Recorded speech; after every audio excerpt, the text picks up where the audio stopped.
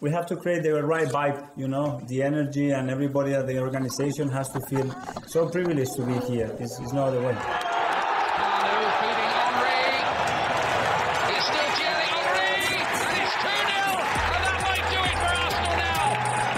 Thanks for listening to the Purely Arsenal podcast. Please follow us on Twitter at PurelyArsenalFP for all the latest Arsenal podcasts.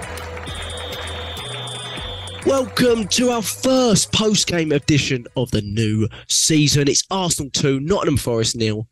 Nottingham Forest 1. I have to redo that. I'm not going to redo it, bollocks to it. How you doing, Neil? Neil Shah with me. How you doing, Neil? I think you were thinking about saying nil, so that's why it's nil. Yeah, like we'd never concede at the Emirates. Gosh, when was the last clean sheet there? We get one towards the end of the season? We did. We got one at the end of the season against Wolves, didn't we? So that one threw it off. But that almost doesn't count with how bad they were on the last day of the season. But Neil, it was an interesting day. It was an early kickoff. You were there.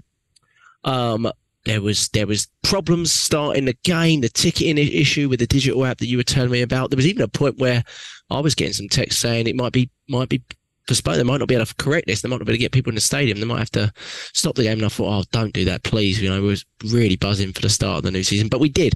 We got started and we won 2-1. And there's a lot of positives, but there's certainly some areas of concern. Cracker Saka cuts down Forest is what I'm calling this. I think Mike gave me the idea for the Cracker Saka. So Mike, I've got to give you a shout out, Michael Harris. But first game, when you saw the lineup, I know you don't like lineups much, but even did you look at it and go, what are we playing here? And what it looked like, tell me if you think I'm wrong, because my brother thought I was wrong, but what it really looked like, especially early on, was we were overburdening players like Saliba and Partey, and we removed Gabriel from the first team for a tactical decision, which is really rare. And we looked like we were basically just trying to deal with a deep block and inverting Partey and getting an extra man in midfield and things like that. Is that the way you saw it from within the ground, or was it really difficult to understand what kind of system we were setting up and whether it was working or not? Right, I'll be completely honest with you. I'm like you guys who are always spot on about looking at where players are going to fit in and how they're going to work amongst themselves and against the opposition. I'm normally not really look good at all of that stuff, but when I saw it, I thought, hang on a minute. Firstly, no Gabriel, so I initially thought, God, is he injured? I thought, no, please don't, not first game of the season. And then we saw someone said to me, Partey is going to be playing right back. And I'm like, huh? So I was like, why? We got options there for other players to play. That's not his position. That really bamboozled me. But for me, as you know, as I always moan about, the exclusion of Trossard really hit me hard again. And I'm like, no, not again. And I thought, oh, you were muted there, Jack. Sorry. You felt he was going to start, did you? I would like him to start. Right. I would like him to start. I've been saying it for a long time that he deserves more minutes. And I just thought, so that means he's going to get another cameo of maybe 10 or 15 minutes max. But I just, for me, the fact that Partey was off position or looked like he was going to be out of position or not his normal place, I thought, what is he doing? Why is he doing this? And a lot of other people in the crowd were like the same. But I think our main concern was the fact that we were struggling to get in the stadium. That was more on our minds than the lineup. And I just want to have a quick word on that. It was absolutely. I don't think I was concerned for safety so much until there was one point where we started feeling that we got nowhere to go, and it looks like there's more and more people coming in, and it felt that way. And you can't help but start thinking about Hillsborough. Of course. And we're like, why can't they now? They can see there's an issue.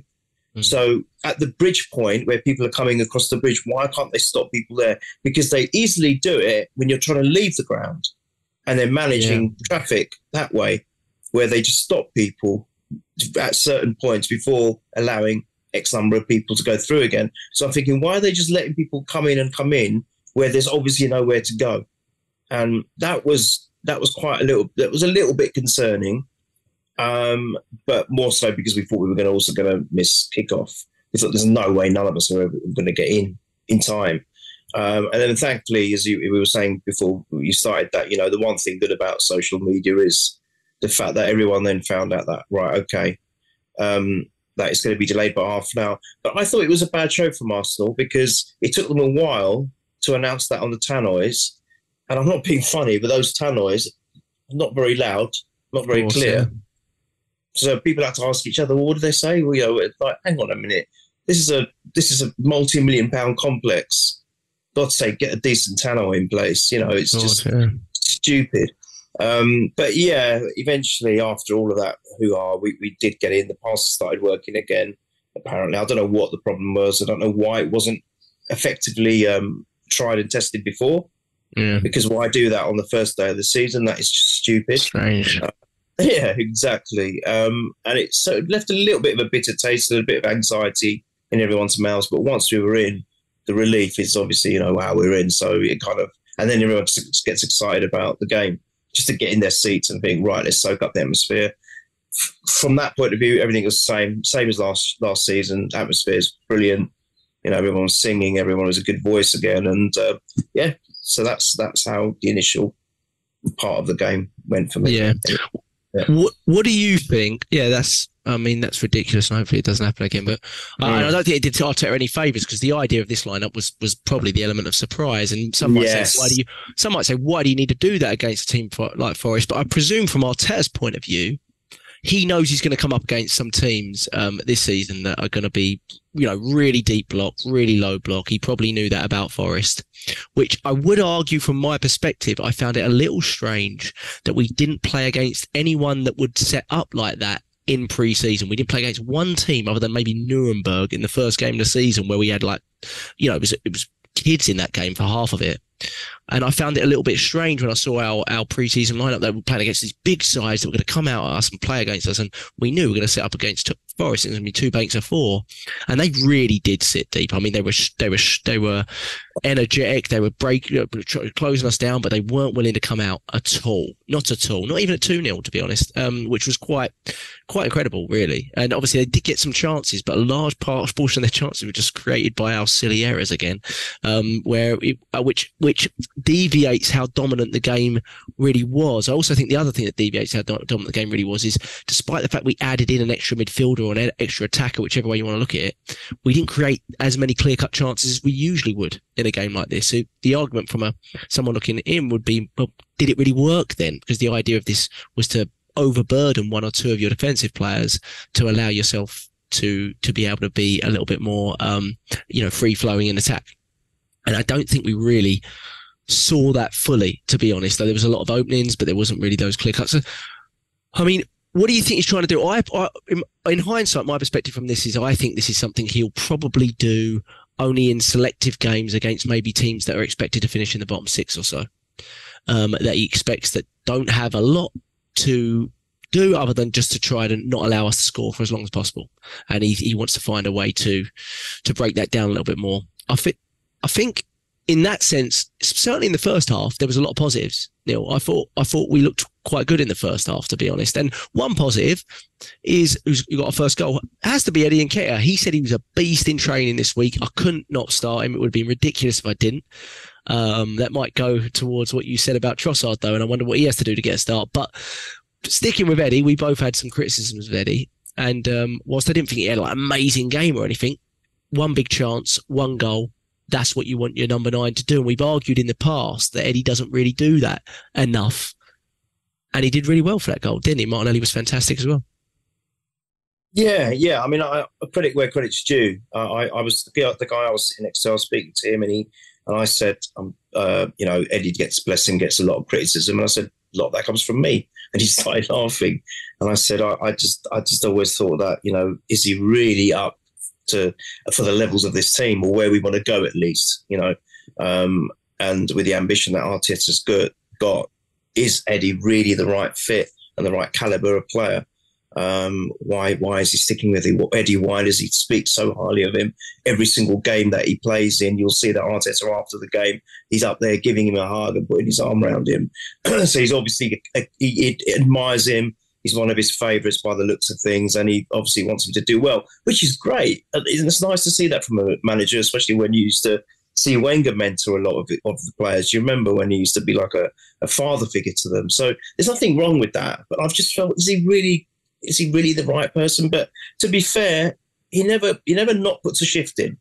That's something we've never said. We've never said he doesn't put a shift in. He works hard. He really does play out his skin and does everything he can for the team.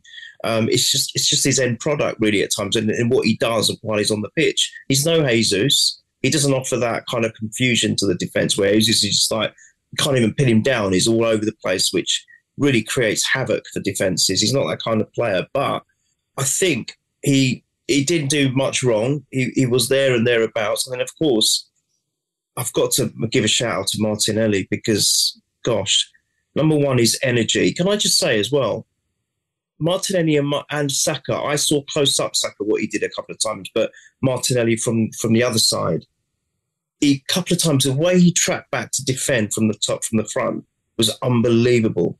I'm thinking, who's that? And I thought, that's got to be one of the... Is that Rice? Oh my God, no, it's Martinelli. It's like, what? We did that collectively really well as well in the first half. But Martinelli was a standout.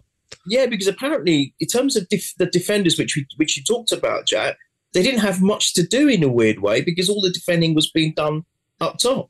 Yeah. It was really bizarre to see. And I don't know if, again, that was part of his plan. But Martinelli did that brilliantly. But his energy levels, Christ, as always. But that piece of skill, now some people are saying he miskicked it or something.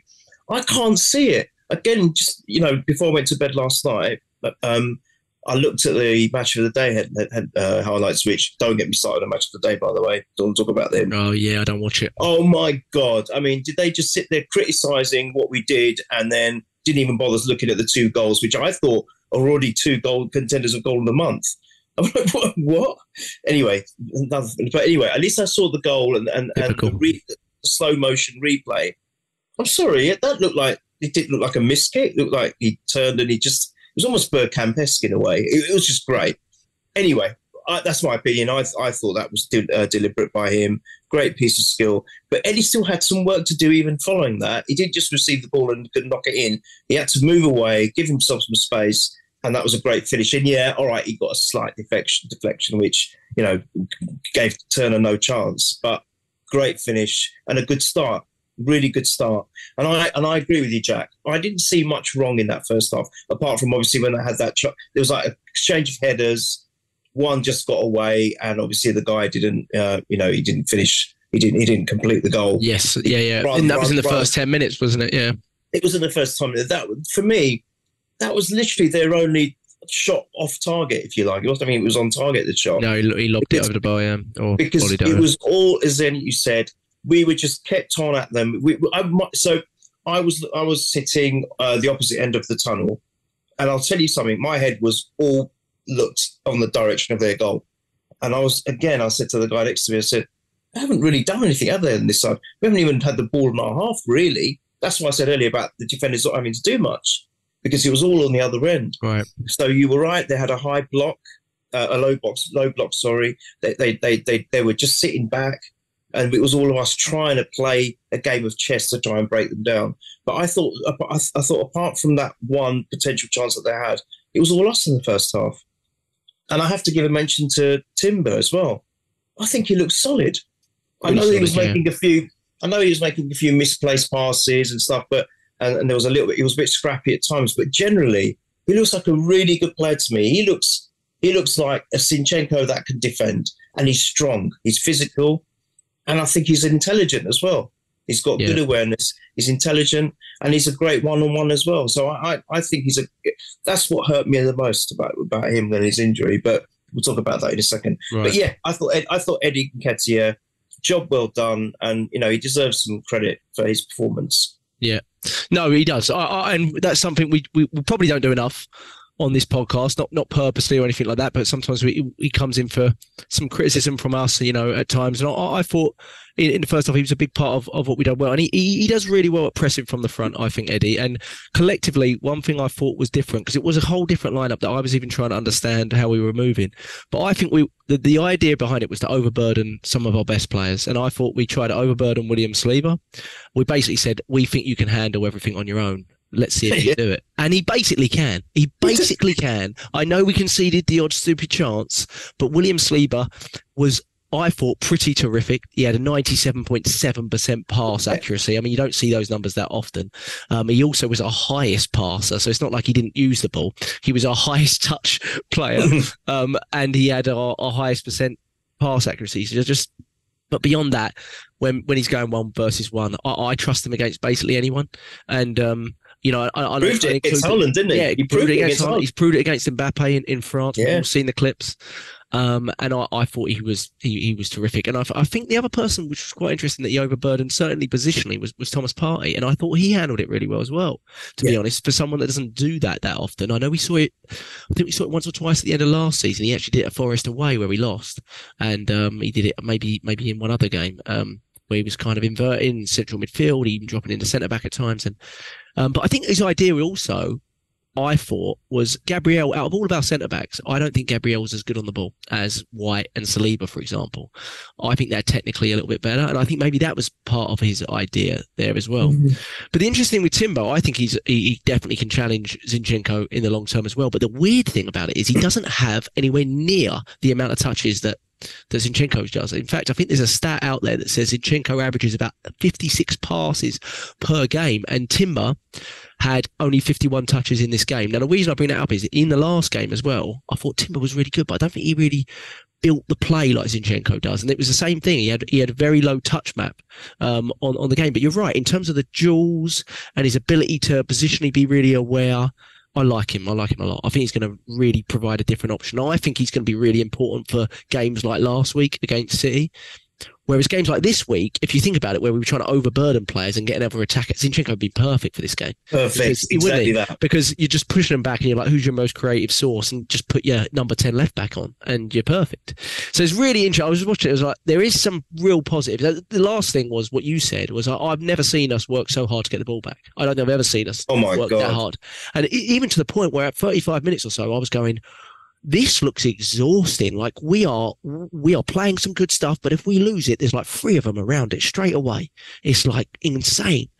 And I wonder if the second half, because I felt the second half before the goal, we felt a little bit complacent, a little bit lazy, a little bit sloppy. I don't know what it was, but also maybe a little bit tired. Maybe we were a little bit tired. First game, so intense in the first half. Maybe sillily took our foot a little bit off the gas at 2-0, which we should never do because we've been proven last season not to do that. And it was, I think like you, we were all really frustrated. But before we get to that, like Saka, I mean, both the wingers were fantastic. Martinelli was fantastic. Saka just so good. I mean, people are putting him in the argument as top 3 right wingers in the world. I don't know what he is, but I just know he's fantastic and I wouldn't change him for anybody. And that was it with some speed, wasn't it, Neil? I'd swear to you, Jack, the stadium was like everyone was picking up their mouths or their jaws afterwards. Everyone was just looking at it. I mean, obviously, everyone mental, but everyone was looking. And then when the replay one came on, the gasp in the crowd, the gasps were like, wow, oh my God. He's priceless. He's priceless. I'm sorry. I mean, people talk about stupid money in football, and I know he's on a good wage now and what have you. And I mean, it's all silly money, but you could actually point your finger and say, he's one of the ones that do deserve it. If there is such a thing about deserving good money, because he just doesn't stop dropping. I mean, all right, let's talk about he obviously could tell at the end of last season, he was physically gone. He was losing it. But even then, for he was still at a good level if you think about it. Yes, he was tired out, but he was. When you put Saka in your team, you're going to get something. You're going to get something, and sometimes very, very special. And that's what we saw again on Saturday. I just want to say again, you were talking about Partey. Now, Partey was up there. He was involved in that move. So was Saliba. Now, Saliba was his assist. It was the assist. I mean, he was right. He was right. It was almost like playing like a right winger at one point because he was asked for the position he was in, and the way he won the ball back, he created all that. That came from the corner, didn't it? It came from a move which Havertz put a good cross in, and then it led to the corner, and then that's where that came from. And Saliba worked with he got the ball back. I think he passed it to Partey, and then he got it back, and then provided the assist. And I'm thinking, so we got Partey and Saliba way out of position, creating this chance.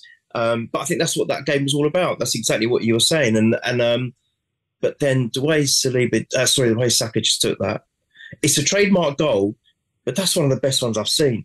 That was unbelievable. And it's one of those ones where it doesn't matter how amazing a goalkeeper you are, they would just stand there and say, wow, there's nothing I can do about that. No one in the world could do anything about that. And you can see it by Havertz's expression. Havertz was like, what the hell have I just seen?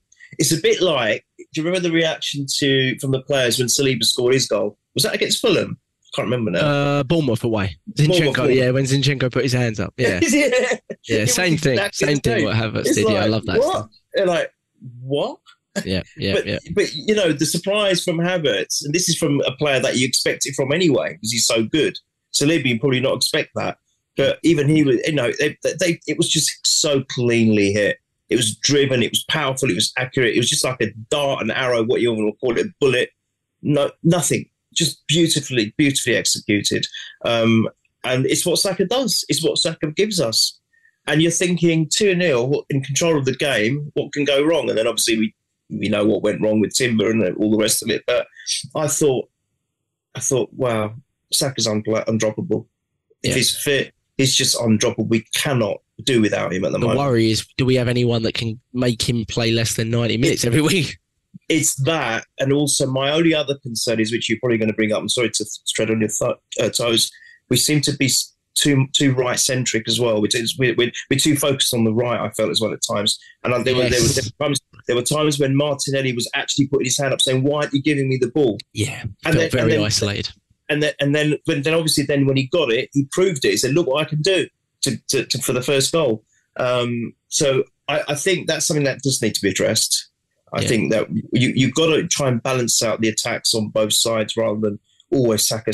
We've got to do that because we've got a very decent player in Martinelli. And there's times when Trossard does play, he's more on the left as well. He's more sided to the left, and we've got to then make use of him because we just got to. We've got to balance that out. I felt that was our biggest error actually on the left because, like I just said, Timber relatively low touch, but Havertz is also a pretty low touch player. I mean, he was right there with Timber. He had 69 touches. Our top players had 133. I don't think Havertz is going to be a high touch player, just like Xhaka wasn't in his final season because everything went through other players. So if you've got two, then Martinelli just ends up doing all the work in terms of the attacking ability. And he's really good at doing that. He's good at overloading himself and taking on two players, but gets exhausting and he needs a little bit more support. And I just felt if you played Trossard in that 8 for this game, because it was much more about intricate, short, tight stuff. I felt it was more of a game for Trossard than Havertz at the 8. If you wanted to play Havertz higher up, that'd be different. But I felt at the 8.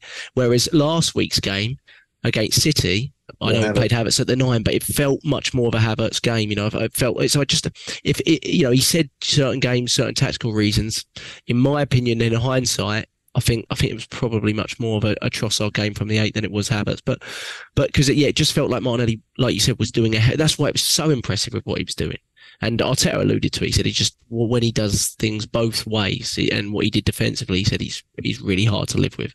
And he loves that. And that's what he needs from his wingers. And that's why certain wingers in the past, Pepe, etc., have not worked from us because we just know they don't do it both ways. And we know Arteta, it means everything to Arteta to do that. Third one there. I know we have Trossard, but it does feel like Trossard is becoming more and more of a interior player, not a wing player for us, Mind you, did you see Trossard's speed on that run? Right, okay. Havertz as well, by the way. He did it later on as well. But yeah, I'm so glad you mentioned that because that was after, I think they'd scored, wasn't it? Yes, late on, yeah. After they scored. And I was actually giving credit to the guy that made the goal for them because, my God, watching him go down, because that's the side we were on. And we were just like, oh my God, we're in trouble. Look at his pace. He was someone should have come across there, though. Because I've rewatched it back a while, and I don't really blame Saka because he was always behind him. But I actually felt was it White that could have closed in on White could have come across, and actually Rice looked exhausted. But if you watch it on like the halfway line and you don't get told what happens, you'd say in your head Rice gets across, but he doesn't get across. Okay.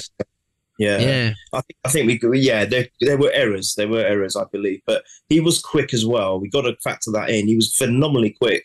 Yeah. And it was just over in the blink of an eye. It was so fast, and like all of a sudden, then we were kind of blocked because everyone stands up to see what the hell's going on. So we were blocked a little bit from the angle we were at, and of course then you just hear them all roaring. Oh Christ! So it was so fast. But then we saw Trossard do something similar against someone who was about 4 times his size, which was hilarious. Amazing, wasn't it? Hilarious much, but his speed, and I've never seen that from Trossard. Yeah, I mean, I've been waxed lyrical about him, ever since he came, and I've been crying. Please give him more time. But I've been talking more about what he does, with his passing, with his vision, the fact that he creates something very, very different for us when we need it. I've never seen him speed though. Oh my God, he is quick. I don't know whether he was like saying, "Look, this is another fact to my game, boss. You've got to be picking me, mate. Why am I not getting more?" Arteta was on his feet and clapping at that point. I remember seeing it. Yeah, well, that's it. That's what he needs to do. But God Almighty, I was. We were laughing. Look at the speed of this guy. Where's that come from? But you're right. Havertz did it as well. And for Havertz, who's quite tall, isn't he? He's quite a tall guy. Fast when he gets going. To be that fast, that's impressive. So another thing we've got in our locker. But you're right. No, I thought Trossard, again, he's just so impactful and eye-catching, Trossard.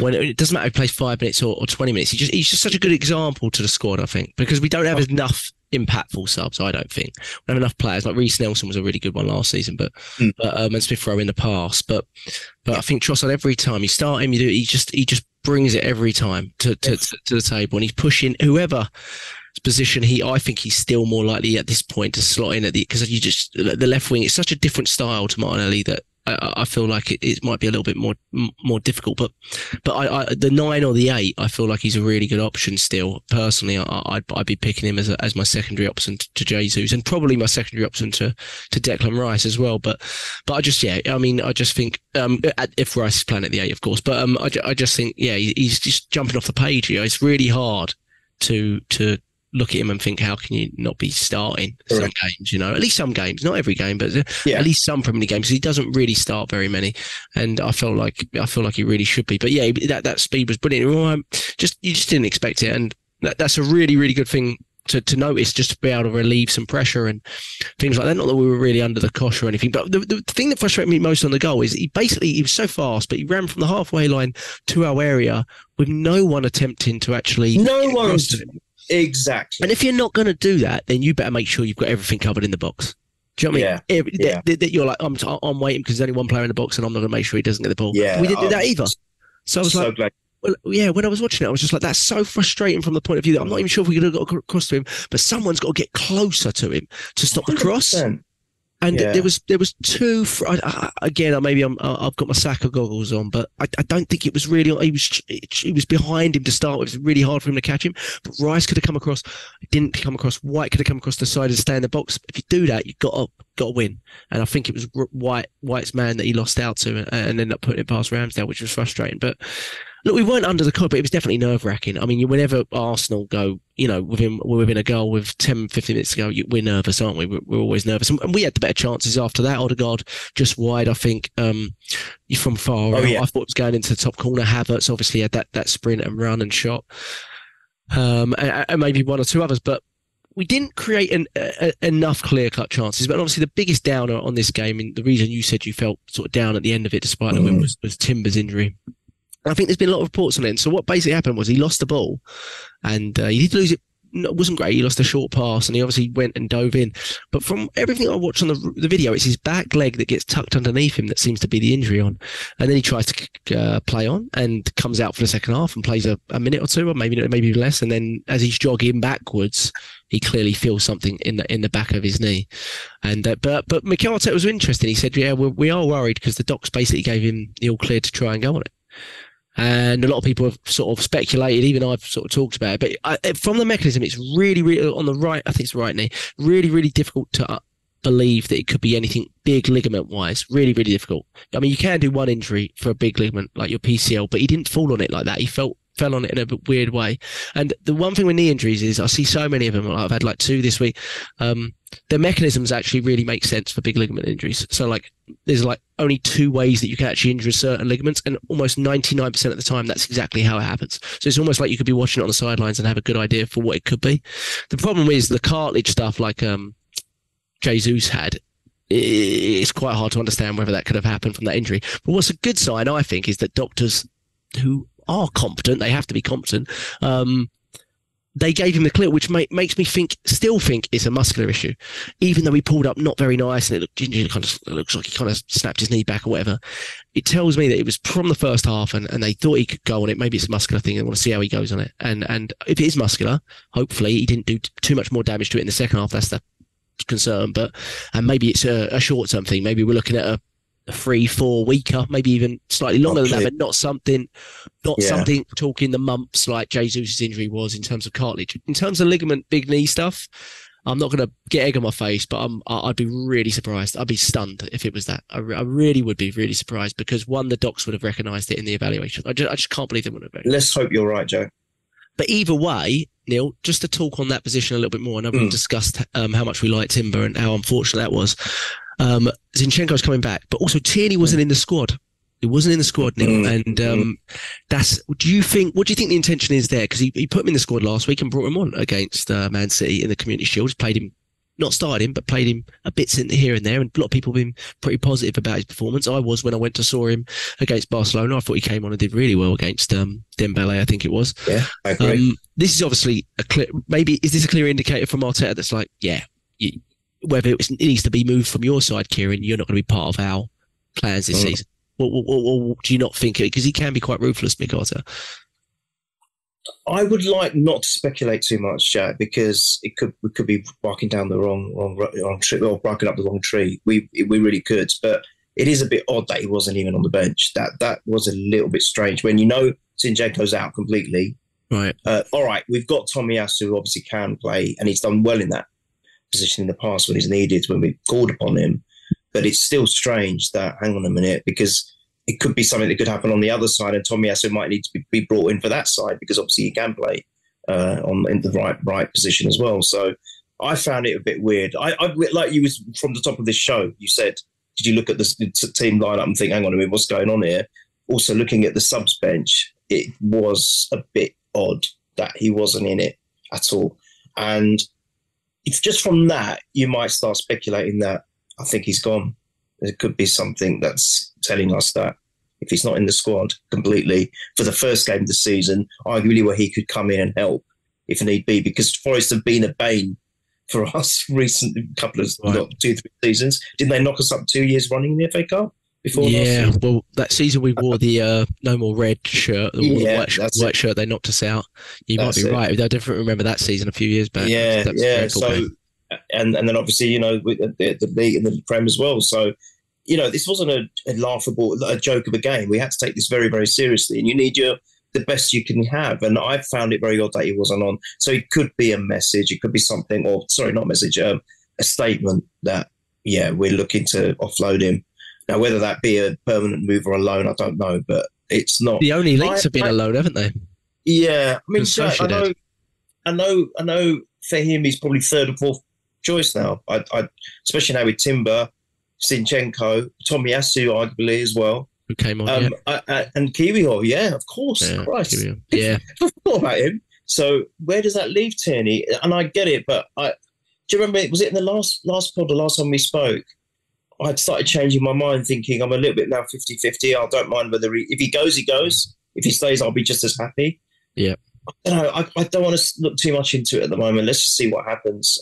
But speaking of that, on that side of things, we do need to start getting rid of players because it's crazy. We've got the wage bill again is going to be overloaded, and we need to relax that a little bit, especially if Arteta is still thinking in the mindset that he wants to keep keeps building, thinking about other players that might want to come in, maybe not this window, but January or next season. We need to start getting rid of some of the players that we don't use, like the Pepe, Cedrics, etc. And Tierney, unfortunately, might be one of those. There's a very good chance. We've got Lokonga, we've got Tavares, we've got all those players that we need to look at.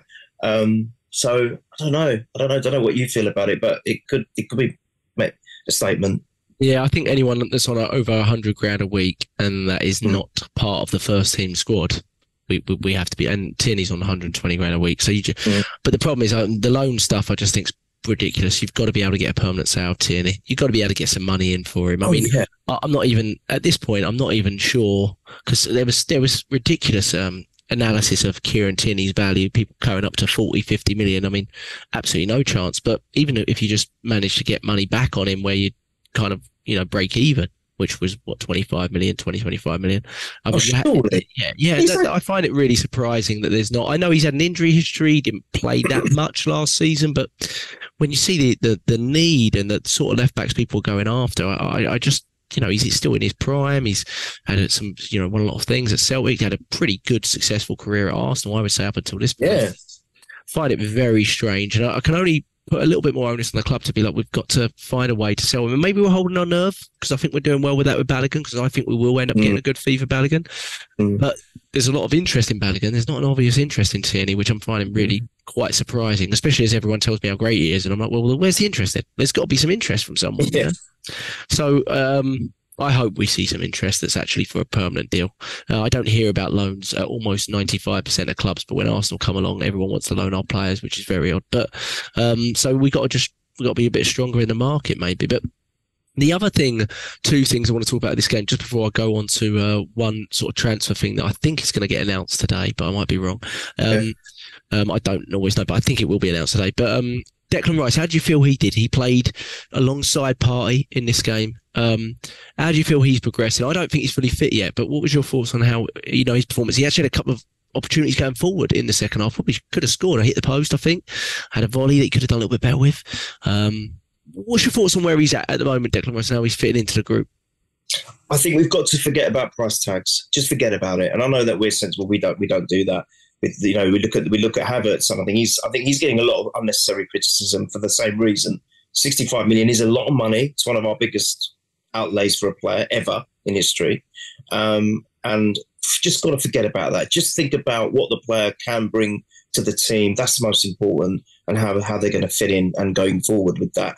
And the same with Rice. All right, he's got our record signing, but forget that. At the moment, I think you're spot on. I don't think he's quite there. He's not 100% yet fit. I think he's built. Every time I see him, so leading from the pre-season friendlies to this game, the Community Shield, and then this game, I think he's getting a bit better. Yeah, and that is a clear indication that he's getting his fitness back. I think he's a wonderful signing. I'm not thinking about the price tag. I just think he's a wonderful signing. He's going to give us so much, and he's going to be that player where I think we saw it in the Community Shield, and the tracking back he was doing and winning the ball. This is the thing that he's been brought in for, to break up those attacks, to be a real thorn in the opponent, especially in the midfield and that engine area, and to work for the team in a way that he's going to break up any potential attacks. He's a strong physical player that's going to really get on the opponent's nerves. And then I felt that he was better. I think for me, this was probably his more polished performance so far. So that is great. If each game he's getting better and better, he's going to be wonderful for us. And you're right. There was a couple of times where he got forward. The one that you said that I think Turner got a touch to it and it hit the post. That was actually a brilliant move. If you watch the whole move back, that started all the way from there, from the back with Odegaard winning the ball, and that there was a passage of passes. And that was a fantastic move. And if that had gone in, that would have been another world-class goal, a team goal. And it was just a good strike. Turner just got a hand to it and it hit the post, I think. And we all thought it was in. Because, again, that was the side that we were on. And we thought, is it? And then nice. God, I think he got a save to it. And I think we said, it's hit the post as well. So I thought that was great. And then, it was like a volley kind of shot, wasn't it? And he was disappointed. Because I think he floored it unintentionally first. It still actually drove a save out of Turner as well, even with that. But if he'd got a clear hit on that, I think that could have gone in. So he's an option to score as well. So it's not just what he does from whatever you want to call him, whether he be a 6 or a 8. But he's got the ability to score, and I think that's the difference. West Ham saw more of a defensive machine from him, because when you play West Ham, what do the better teams do? They just go for them, don't they? Because they're one of those teams that you just got to go for. But with Arsenal, with a more forward-thinking team, more attacking team, creative team, He's going to be able to have the chances to maybe even be like what Xhaka was doing for us in a way, and getting up there, getting the assists, getting goals, being more creative, moving forward. So I think we're going to see a different type of player than what West Ham saw, but also with the West Ham qualities. And he's a leader. I think he's a tremendous signing. Yeah, potentially. I think you know what, I was concerned, not concerned. I was a bit surprised with Odegaard being. I know you love Odegaard, and I do too. But I know you're a massive fan of him. Huge. And I was thinking on that day, on Saturday, sitting there watching, this guy is as everyone, all of you guys have said it. He does lead by example. He's not one of those vocal captains, but he leads by example by what he does on the pitch. He's fantastic. So I think he is the right choice now. Before he had Xhaka, almost like a backup captain. Now he's got Rice, and what a tremendous leader we got in him as well. And he's loving it. You can see how absolutely thrilled. Do you know, if there's anything I'll say, which has actually worked against him in a little bit, I think he's actually overwhelmed with being at Arsenal.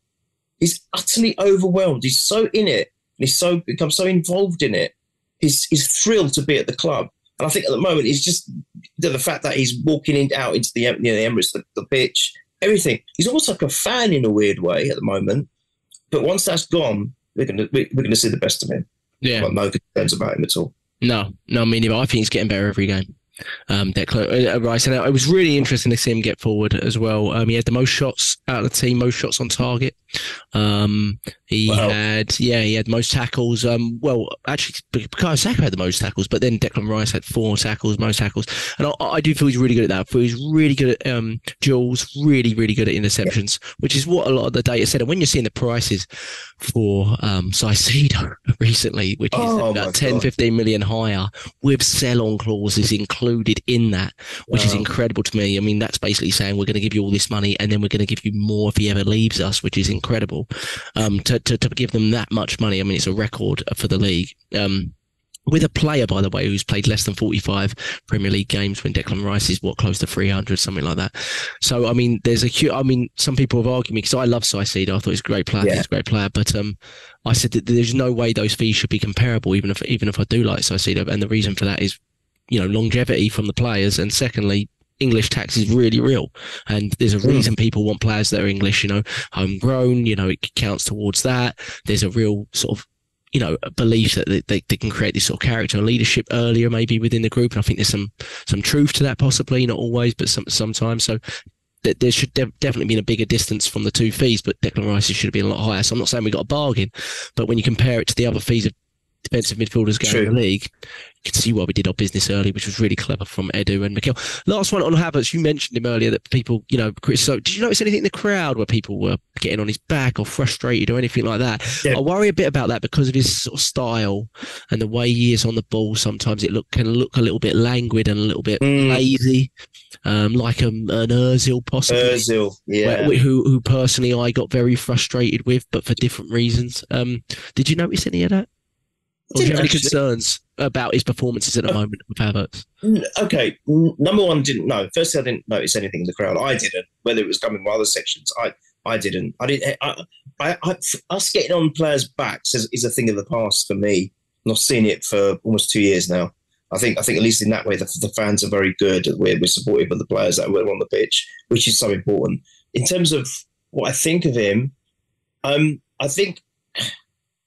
I don't, it's a hard one for me. I'm not 100% sure yet. I've got no criticisms, there's no negatives, but I'm not quite sure what he's going to offer us going forward with what we're trying to do. But having said that, he's been involved a couple. As I said, he was involved in the attacks. He is a physical presence. He could potentially be a target man because I've always been talking about this. Having a target man, a little bit what Giroud was for us, because he's got the strength, he's got the physical stature for it. But I still feel he's hungover from what his experience at Chelsea was a little bit. I still think that we will soon see the Havertz of his club before Chelsea. I think it was Leverkusen, wasn't it? And he was great there. He was great. He really was good from an attacking midfield position. Yeah, exactly. Yeah. I still think there's a lot to come from him. I think we just got. You see, with Rice and well, let's hope Timber is back soon. I think that we're going to see the great stuff quicker than we do with Havertz. That's just a gut feeling. I could be completely wrong, but to be honest, from what I've seen of him, he hasn't done much wrong either. I'm not saying he set the world alight, but at the same time, I don't think he's done much wrong, and he has been involved in things. You know, to be honest, that was it the Community Shield where he had that chance where he had to turn and then create a shot. I mean, that wasn't a bad effort. You know, I don't think he's done much wrong. I don't think he's done, as I said, I don't think he's done anything that's like, wow, what a signing. But I just want people not to think about the price tag too much. And I just want everyone to be a bit more patient with him, those that are criticising him, because we are going to see that I fully believe, this is probably my faith, that we will see the Leverkusen Havertz rather than the Chelsea one. I think Chelsea just played him wrong. He just didn't fit in that club at all. And even then, he was probably arguably one of their better players, you know, and he's always going to be known for scoring their Champions League winner. Just be patient with him, Jack. I mean, I don't know what your thoughts have been, but I was going to ask you that, actually. Yeah, I agree entirely. And I wonder if the switching him from the 8 to the 9 is a good thing for his development at the 8, which I think is his intention. Like, if we're to see into the future, I think his intention is still what we kind of believed early on in that he wants Rice and Havertz and Odegaard to be amongst a midfield three. I think what we're seeing is Thomas Partey is not ready at all to relinquish that position, and nor should he be with the way he's playing. I just think that transition can happen in time, but we shouldn't be doing it just yet. And I think what that creates a real issue is it's almost Havertz and Rice, possibly when everyone's fit, if that ever happens, of course, going for the one position. That's where Havertz might need to bide his time a little bit, be a little bit patient, and I think that's absolutely fine. I think. Yeah, be patient with him. I think he's got a lot of good attributes, and I think Arteta will get the best out of him as well. In the meantime, if we are using him in the 8 and it's not working, I don't want Arteta to be too stubborn with it, that this is my signing, this is the guy that I push for. Right. Do you know what I mean? Where it costs us in the short term. Yes. It's okay to have a player that takes a little bit of time, that maybe needs a little bit of time on the bench when someone you feel is a little bit more ready for the system that you've currently set up to get results now, which is so important. And you've seen, for example, Pep, he didn't play Grealish a lot in his first season. Absolutely. You know what I mean? And now he's thriving, and people criticised a lot. So I think Arteta has to be strong enough, and I think he is, to do that. But I don't want him to be too stubborn with it and saying, I'll fully back this guy and it needs to work from the get-go, because doesn't always work like that. And he is changing a lot this season, right? Last season we saw him implement some new things, but I think this season again we're seeing just from the lineup he's changing a lot of things at once and trying to make us more adaptable and more, have ability to harder to read as a team, and different setups maybe for different games. Last season it was really all about same 11, consistency, and get that fluidity. And I like that way, but in terms of the longevity of the season, that doesn't necessarily bode well, especially when injuries come up and things like that. You have to be really lucky for a squad like ours, I think. So it's really interesting. I found it really interesting game. Disappointed in the goal, obviously, because I don't like to concede. And I felt, even though, in terms of the XG, they had 2 shots on target. We had 80% of the ball. I felt the scoreline still flattered them, to be honest. And I felt we should have put the third away earlier. And that would have been, the game would have been very different from there on. But that, hopefully, we learned that lesson quicker than we did last season, because towards the end of last season, we didn't learn it. Yeah, I think the only concern is the number of goals we concede at home. We've got to stop Big that. Time. Yeah. Why are we conceding so many goals? Away is a different thing, but really at home, we should be a fortress. We've got to maintain that. We were getting the wins last season. Of course we were. That's why we were top of the table for 248 days of the season. But we were conceding a lot as well. We were conceding a lot of goals. That is something we've got to stop. Yeah. And we were all hoping for a clean sheet on Saturday, but it didn't come. Hopefully the next few games we will. So yeah, fingers crossed. Yeah, no, absolutely. And overall, really positive. The next game's going to be harder. Palace, I didn't watch them, but they are a good team at home. Hodgson drills them really well. They've got some good players. Eze, I know Lise's injured, but Decore, they've got some good players, good athletes. Eze's a real dangerous player, and it's going to be a lot. We're going to have to be a lot better. I think we're going to, collect for the 90 minutes. We're going to have to be a lot better, and it'll be interesting to see how he adjusts the setup. Before we go, wow, I might be even on time here. This is amazing. Before we go, Aaron Ramsdale. I think we're going to announce David Raya, might be Raya, David Raya today. What are your thoughts? I know you don't like to talk about transfers until it's on the ticker tape and Arsene Wenger announces it from FIFA headquarters, all that sort of stuff. But what are your thoughts on? There's something that came out pretty conclusively, but it's a bit up in the air. In that it was supposed to be a 30 million straight fee for David Raya to come in as a replacement for Matt Turner, who went to Forest, of course, and played in this game. And I think it's undeniable that David Raya is an upgrade, without doubt, on that. But beyond that, we're now learning that it's a $3 million initial loan to help us with FFP. But there's been some journalists that have reported that basically this turns into a permanent deal anyway. There's not really the details on that. But since that's occurred, since Ornstein announced that, there's been a lot of other pretty reliable journalists that have said basically it feels relatively inevitable that this will be not an option but an inevitability that we buy this player. But I just wondered what your thoughts are on bringing in a goalkeeper of that level, the possible ability, the loan option and what that might mean, and how you feel it might play out with him and Ramsdale. So this really reminds me of, do you remember when Martinez came in for Leno and he had a tremendous, how many games? A dozen games. He was almost flawless. And then there's all this talk about getting rid of him. And we were actually saying on the podcast that it's very rare to have two top-end keepers at one club. It just doesn't happen. It just does not happen. And I was like, why can't it happen? Why can't they compete? It reminds me of that. I just started thinking about that situation. All right, then Martinez turned out to be not a very nice human being with his antics and whatnot. So I'm actually glad now, so glad he went.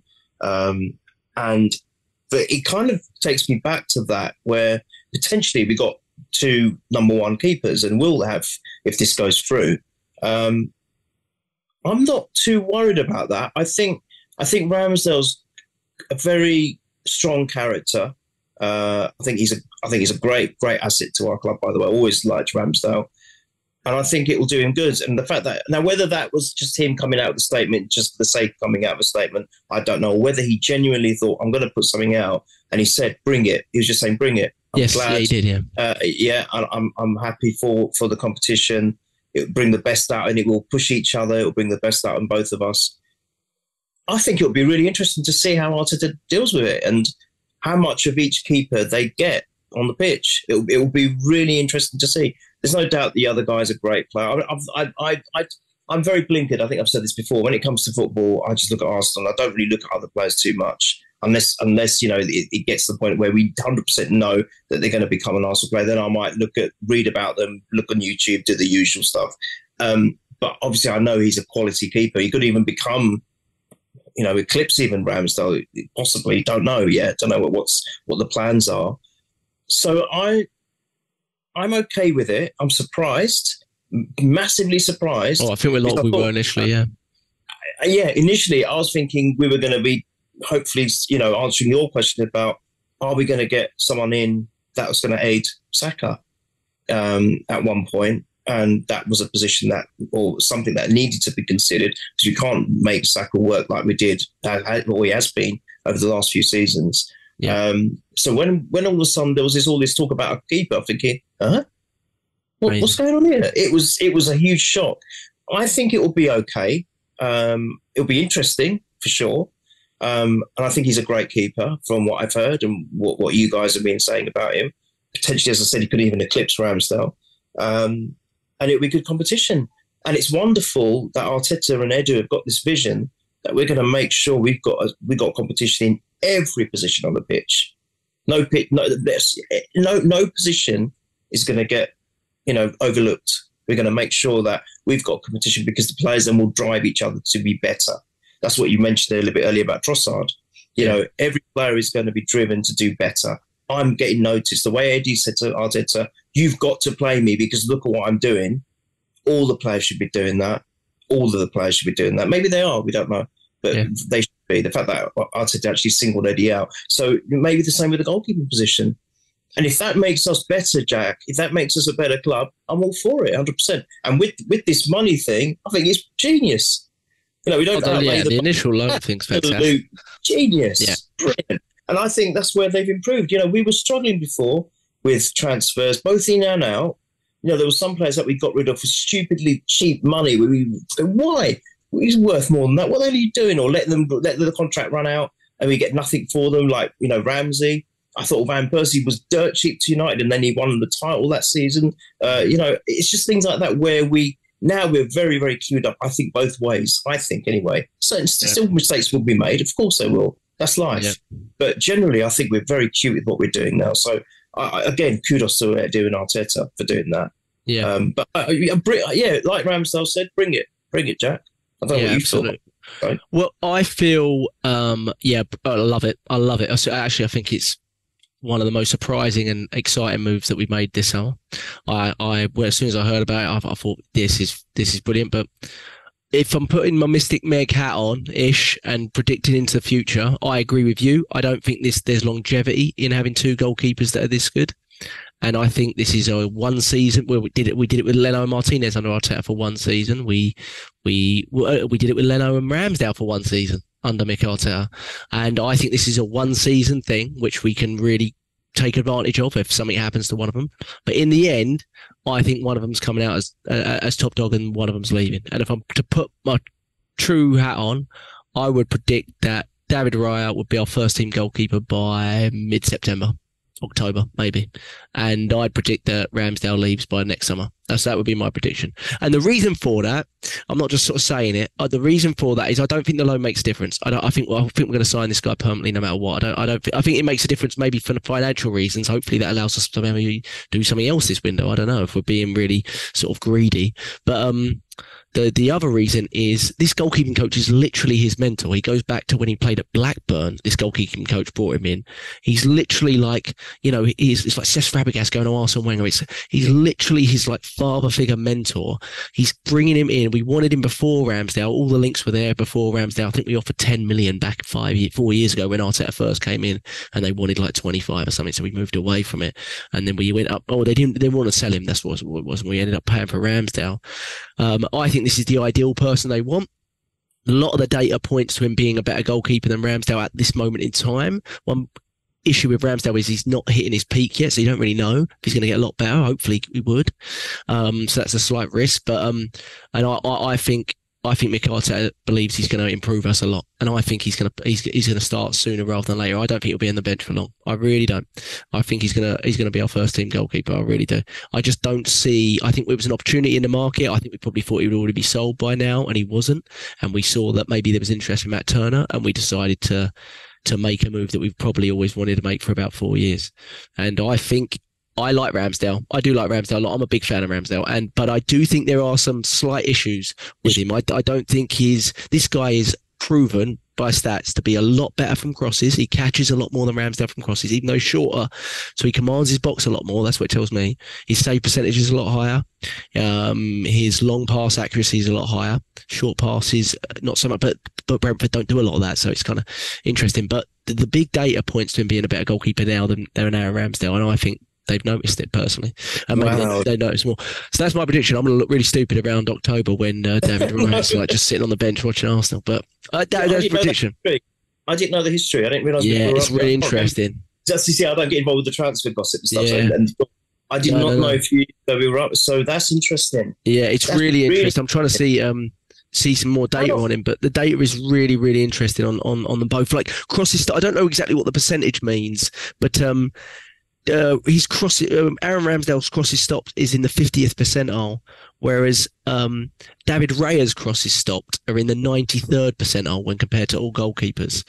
His save percentage is in the 92nd percentile, whereas Aaron Ramsdale is in the 37th percentile. Aaron Ramsdale is actually 12th in the league for save percentage. What that basically says is, if I'm to interpret it, is we don't save a lot of the shots that being hit on us, meaning a lot of teams get a lot from the little opportunities they have on our goal. I think they had a little bit of concern with Ramsdale. There was a little hiccups towards the end of the season. I think overall Aaron Ramsdale's been very, very good goalkeeper for us, and I really like him. I love his attitude. I think he just seems like such a top bloke. But I think we're bringing this guy to be our number one goalkeeper. And I think he can say everything, but actions will speak louder than words. And I think he will be able to number one goalkeeper in about 6 weeks. That's what I think. And I don't think, unless something happens, injury wise, stuff like that. But how old is he? Do you know? 27.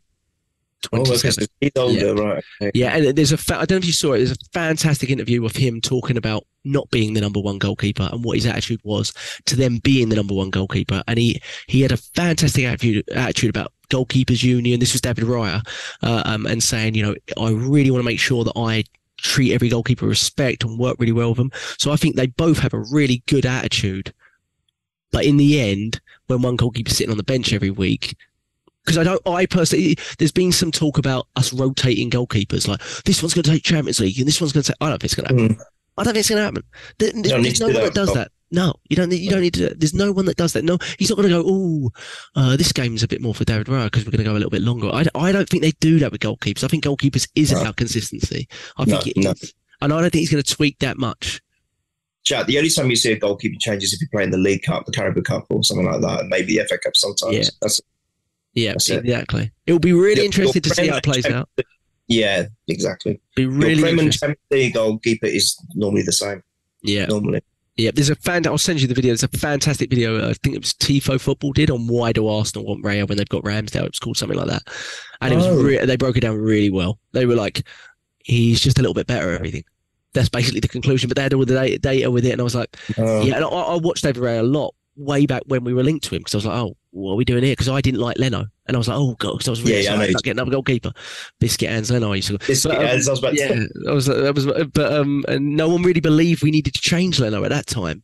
This one's amazing because I didn't believe we thought we needed to change Ramsdale. That's the thing with this one. To be honest, I didn't really sit here and think, we need to change Ramsdale. But I did think if he doesn't go to where we want in a year or two, maybe that's something we might look at. So it's really, if it is true, if I'm right, which I could be wrong, it's really ruthless. I mean, that is. That's saying. No one is safe in this team. Even someone as strong a character as Ramsdale, no one is safe. Yeah. It's just the Saka, Odegaard, and Salibas that were left. You've got to admire Arteta for it. He said it. Brilliant. It's brilliant. I mean, what he did with Birmingham, it's fantastic. He's just like, no, don't care. You're not for me. I think I love him. I love what he does with the transfer market. I think he's just the most incredible way he thinks, and I think Edu's as well. I think they're just together as such a team. I think it's amazing. But last thing, prediction. It's a Monday night game. So we've got to wait a little bit. It's a Monday night game, but what's your predictions? Any big changes you think you'll see, and what's the scoreline prediction? First away game of the season. I think the main thing is I think Gabriel will come back in.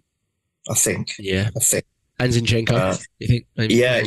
They're going to be out, but yeah, I think I've got a feeling. As much as I want him to play more, I still think he won't start Trossard. I'll be shocked actually if he does. It's got to the point now where I'll be surprised if I see him starting. So I think everywhere else it might be very, very similar. But you're right. I think Zinchenko and I think Gabriel will come in. I think that's my thoughts. Timber's not going to be available, even if they turn around and say he's fine. If they risk him, don't. Just no don't. way, yeah. Zinchenko's ready. Let's give Zinchenko a start to the season and see how he gets on. But I think for me those will be the changes. I don't know what you think, but that's changes. And then look, we know Palace is going to be oppressive. They've got an incredible fan base. It's going to be a very noisy Monday. They will thrive on that. They will thrive on it. So it's a hard game. It's a really difficult game. But I'm hoping we've got enough. We've got a little bit of momentum from winning the Community Shield and then thankfully getting past Forest on Saturday. We've got the wind in ourselves a little bit from that. Hopefully the boys aren't buoyant. And I think we'll just win. I think it'll be a tight game. I think we'll win it 2-1. That's my prediction. I just want to also say very quickly, sorry, I'm moving, but I just want to say one thing. The change we saw in the second half in terms of the play, I wonder, this is just me being speculative again, I wonder if the players were affected with what happened with Timber because they all look really upset by it. Yeah. So I wonder if that had a little bit of a hangover and then that changed. Because the level definitely dropped in the second half from us. Yeah, it really did. Yeah, so I just wonder if that has. But anyway, let's see all the players come in fresh again on Monday, new attitude, new focus, and we get a win. I just want the win. Of course. I don't care. These first few games, let's just get the 3 points. Let's just mirror whatever City do, and then we're hoping, because they're playing Newcastle, one of those two. Well, either both will drop points or one will drop points. So this is a fantastic opportunity for us to just leapfrog at least one of them this week. Yeah, because they had an impressive start as well. Newcastle did very they did. Mind you, Unai Emery away from home against big teams. We know what he does, don't we? We know what he does. It's not a surprise with Unai Emery. Did he bring a centre back on when they were losing? Was that right? I wasn't watching the game, but nothing surprises me. Second season Unai Emery, we've all been there. So you know, it was hilarious. A lot of people giving them tips for the top 4. I was like, I don't know if you. I just love looking at Martinez's face. Every goal going, he's like, that I would like. Not my fault. It's not my fault. You're rubbish. Yeah, I loved it. Yeah, I love that. I don't like him at all anymore. I really don't like him. But who's your first scorer? Gosh. Oh, God. Saka. I'm going to stick with Saka. Yeah. Perfect. I'll go 1-0 Arsenal. I'll 1-0 Arsenal, and I'll go Martinelli, first goal scorer. Okay, perfect. Yeah. And like you said, any win we've got. Well, I think it's going to be a very tough game. So let's see if anything movement in the transfer window. I've just seen very reliable source come out that Kieran Tierney's being linked to a loan to Newcastle. We were saying that. Yeah, we were. But they said they don't know if it's with an option or obligation. I'm going to say it now. Absolutely pointless loaning him without an obligation, because we're never going to call him back. And I personally think if you loan someone with no obligation, you've got an intention at least of bringing them back or increasing their value. I don't think either's going to happen with Kieran Tierney. I think you've got to get what money you can for him now, get the wages. So let's see. I'd hold out on that, and look, I think other Premier League clubs will come in for him. Someone will want a left back for sure. There's still 2 weeks left in the window. Why don't you wait it out? Let's see. Neil, I've kept you too long. I appreciate it. Thank you so much. This will be up on all your streams on YouTube. Subscribe to us on YouTube and give us a like. That would help us. And but you can see it on @PurelyArsenalFP on Twitter, and we post all the links there. But we do like it if you tune in on YouTube and give us a little subscription on there. We really appreciate it. It helps us a lot. Neil, thank you so much. Up the Arsenal. 1 we're down, 37 to go. Let's go Arsenal. Up the boys.